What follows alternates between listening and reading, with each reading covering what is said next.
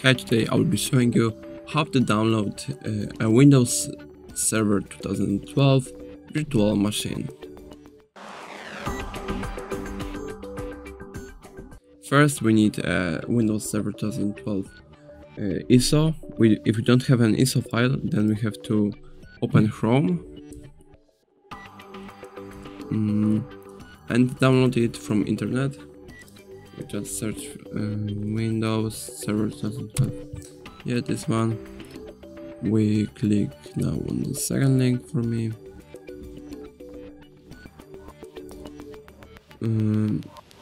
I don't know which one will work for you, but I have the activation code for this one, so I'm just going to click for this first link.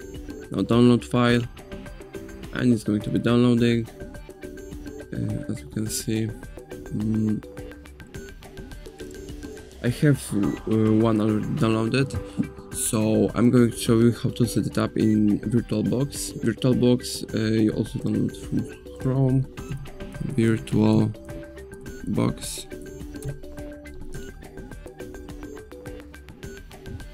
All you have to do is click downloads, then Windows hosts. It's going to automatically start downloading.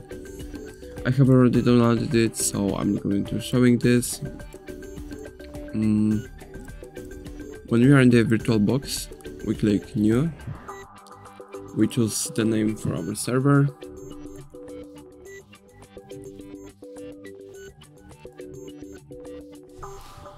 We click where do we wanna keep our storage where.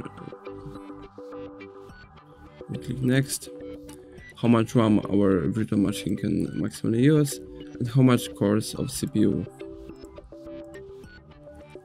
We choose if we wanna create a virtual disk now or use an existing virtual disk file. When we choose, for me it's going to be the first option, and it's the most basic. We click next, and we click finish. As you can see, it has created here. Now all you have to do is click on this machine, click start.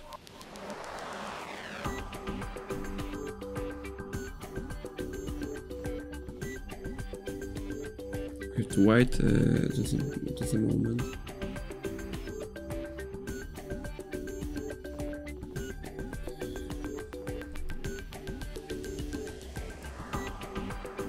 Now we'll just have to select our downloaded ISO file. For me it's going to be this one. We click open, then mount and reboot. That's all. If I helped you, please leave a like and comment and subscribe. If you have more questions, write them in the comments.